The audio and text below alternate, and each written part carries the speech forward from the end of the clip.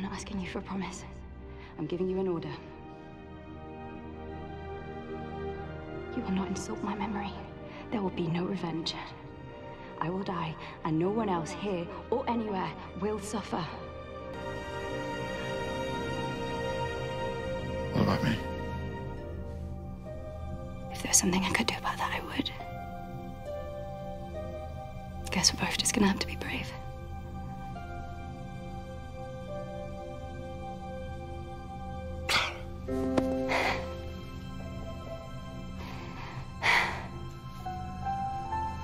Everything you're about to say, I already know. Don't do it now. We've already had enough bad timing.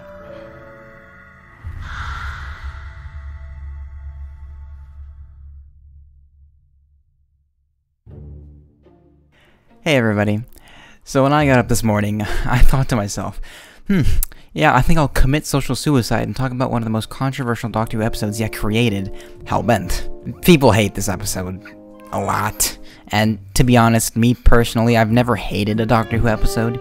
Even something like Fear Her, which does literally everything wrong. I mean, yeah, I wouldn't want to watch it if I had a choice, but I don't attack the episode or its creators like some people do with this episode, and I really wish people would quit that shit. It's really aggressive. Life lesson here from a 17-year-old. Don't attack someone online because you don't like the episode of Doctor Who they created. That has got to be one of the dumbest things I've ever heard. We all live together on this planet, so let's practice empathy, huh? It's like Clara said. Hatred is too strong an emotion to waste on someone that you don't like. So, let's make love and not war, right? Anyways, Hellbent. Like I said, I really don't hate any episodes, and that includes this one. But I really want to analyze this episode thoroughly, looking at each of the pillars of art that make up cinema. Thinking about it, the chapter format for my first Doctor Who video essay works perfectly for this, which, if you haven't seen, guys, you are missing out. That was a big video for me. I put a lot into it. You guys will love it. But what we're going to do is take the chapter format from that video and spruce it up into what I'm going to call the 4 pillars of cinema. Foundational art pieces that all have to come together to make a great work of cinema. We're going to analyze each one and try to see exactly where Hellbent gets it all wrong and where Hellbent gets it all right. Let's take a look.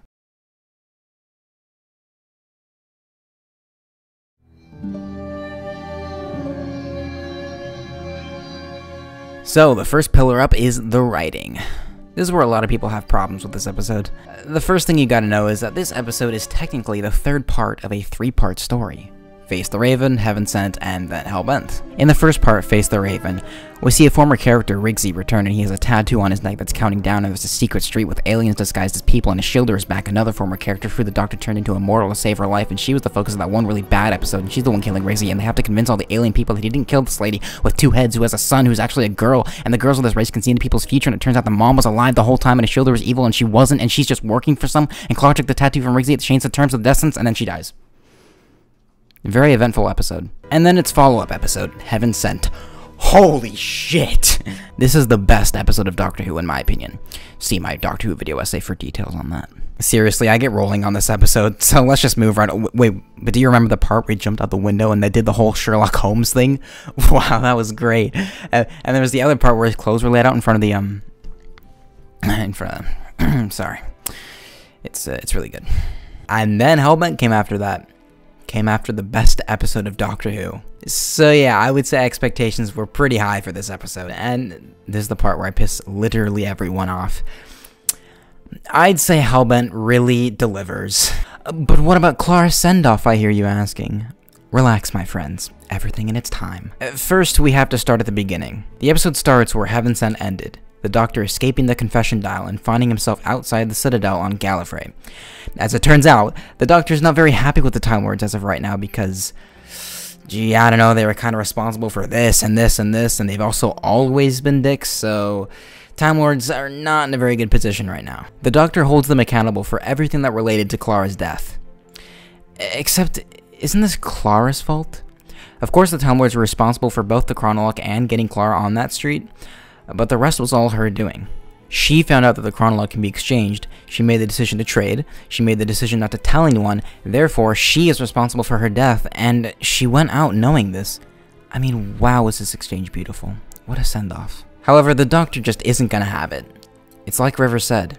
He doesn't like endings. So since he figured out it was the Time Lords, a power that, if you'll recall, the Doctor has never had access to up until this moment because all the Time Lords were dead at the end of the universe until he saved it in Day of the Doctor 2 years ago in Series 7. And who was the current companion in 2013? Clara. So the Doctor loses his first companion post-Gallifrey being back at their hands, and just so happens to find himself on their sandy shores right after breaking out of his confession dial, something that is supposed to be paradise for a Time Lord after death but had been weaponized to extract information from the Doctor. Yeah, I'd say he'd be a little pissed at them. So, to move forward from this moment, we see him stomping his foot at the Time Lords, kicking Rassilon off the planet. Fucking awesome. And then, with the Doctor's new power as president of Gallifrey, he convinces the General that Clara, who is dead, has some information about the hybrid that might be of use to Gallifrey. And as it turns out, Time Lords have access to what is known as an extraction chamber, a device that can extract a person at the end of their life and loop their processes, mainly to gain information from someone who might have died. These were presumably invented during the Time War to get information from dead soldiers about the Daleks' plans of advancing in the war.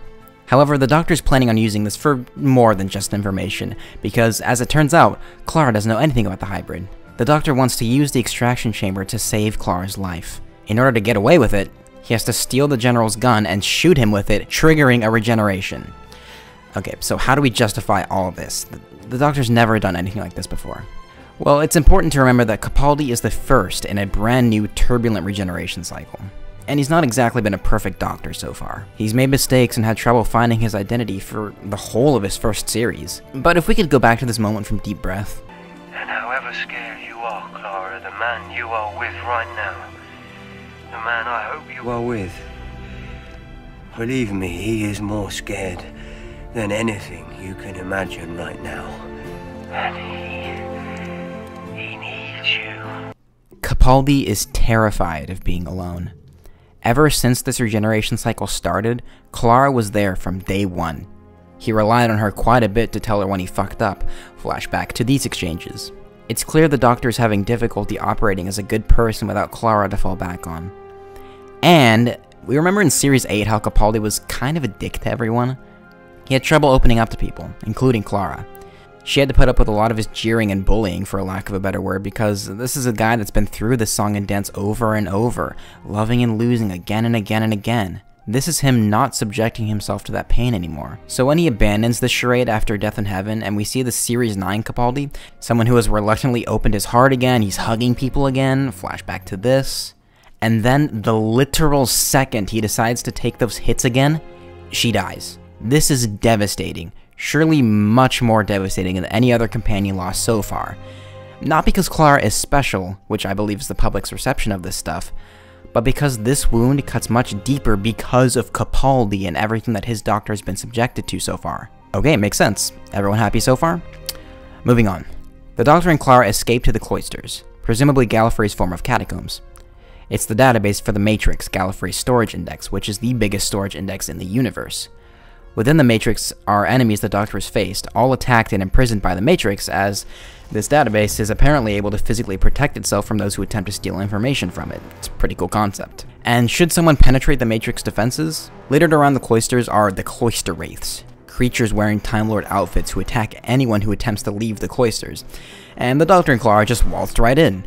Well, how are they gonna get out? It turns out the Doctor knows of a secret trap door that, if you find and unlock, the Wraiths will allow you to leave. He knows this because he wandered in here as a kid, where the Wraiths told him this information. The newly regenerated General and Ohila from the Sisterhood of Karn stand on the edge of the cloisters, careful not to enter. They try to bargain with the Doctor and Clara and rationalize his decision to save Clara's life. We get some nice moments with Clara, like this one. Why would you even do that? I was dead. I was dead and gone. Why would you even do that to yourself?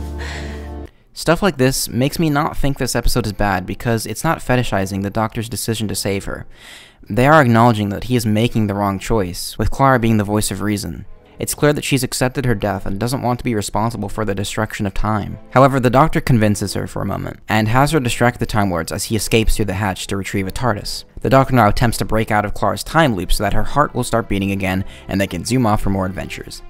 However, it doesn't seem to be working as they fly further and further away from Gallifrey, and the Doctor realizes it's not going to work. The Doctor had retrieved a device called a neural block, and it's used to wipe someone's memory. The Doctor, of course, intends to use it on Clara so that she might be able to live on without him. Really great character moment shenanigans ensue, and the Doctor ends up losing his memories. That's how the episode ends. So, what's bad about this episode? The diner TARDIS. Literally the only thing I have a problem with. With this episode, you really have to dig for the more tricky character motivations, which is why I believe people don't like it. On the surface, some of the shit makes literally no sense, and some of it still doesn't make sense with context. But at large, this episode does not fail. The only thing it does wrong in my eyes is it really jumbled up Clara's exit, and obviously I do believe we got an inferior send-off to Face the Raven. But just because this episode retconned Face the Raven's ending doesn't make this new ending bad. In fact, I really like all the neuroblock stuff, and obviously I've spoken on how important I think it is that the Doctor breaks his own rules, and, more importantly, realizes that breaking them was wrong, which is drama we definitely didn't get in Face the Raven. And of course, TARDIS Diner.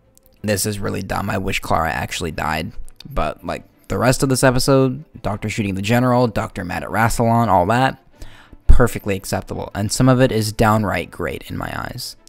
I can see why people don't like it, but this is not a failure in its writing pillar in the slightest.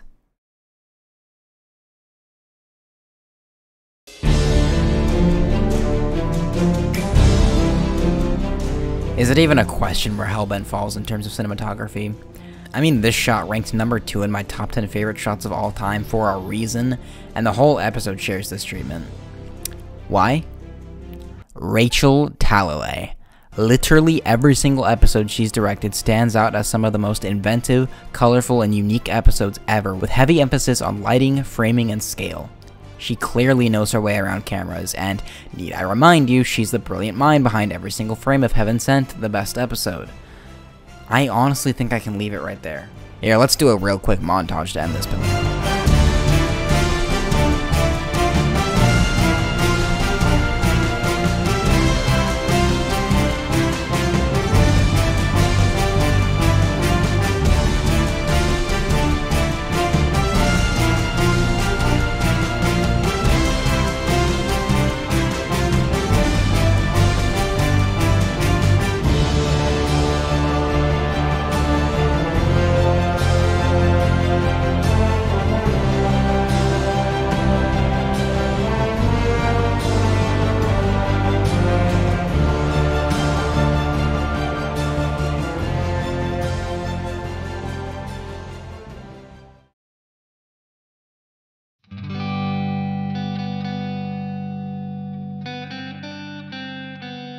Doctor Who always excels at acting.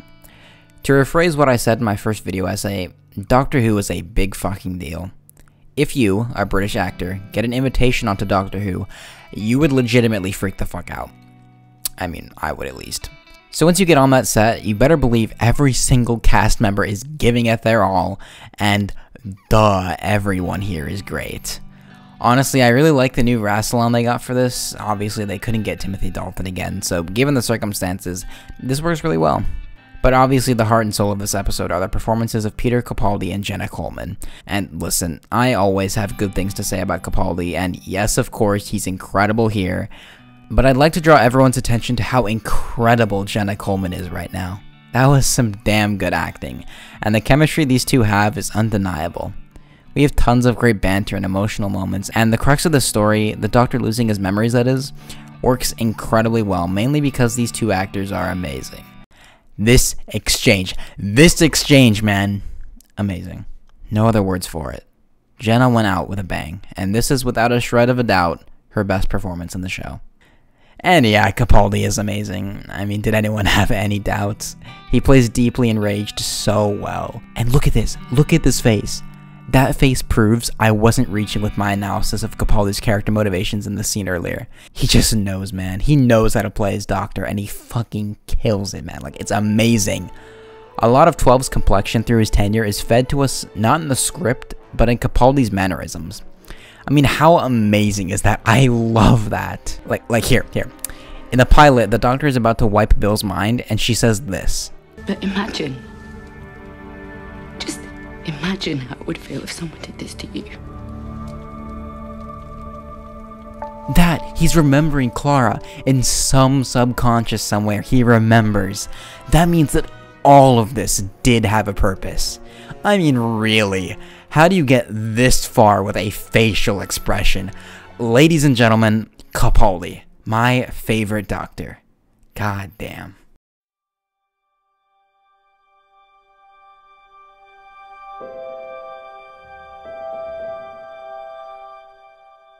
Alright, Murray Gold is back for Hellbent, and we have a few tracks to look at here. The tracks that make up this episode are Back Home, The General's Regeneration, A Duty of Care, Clara's Diner, and both Face the Raven and of course A Good Man return to feature in this episode. Murray Gold always does spectacular stuff, and I really couldn't think of any other tracks scoring Gallifrey. Most of these are a mesh of This Is Gallifrey, obviously, and like some Heaven Sent mannerisms, which is good. These tracks are great, of course, my favorite being Face the Raven. There's a reason they brought it back for this episode. It's a terrific and sad piece. And then we have Clara's Diner, which is what the Doctor plays in the diner to Clara in the episode. I really hope that's actually Peter Capaldi playing that, because the dude actually plays guitar. I really hope it is. I'm going to be really upset if it isn't. But yeah, a nice bunch of songs here. I really have no complaints. Alright, now that we've covered everything, what exactly did Hellbent get wrong? TARDIS Diner.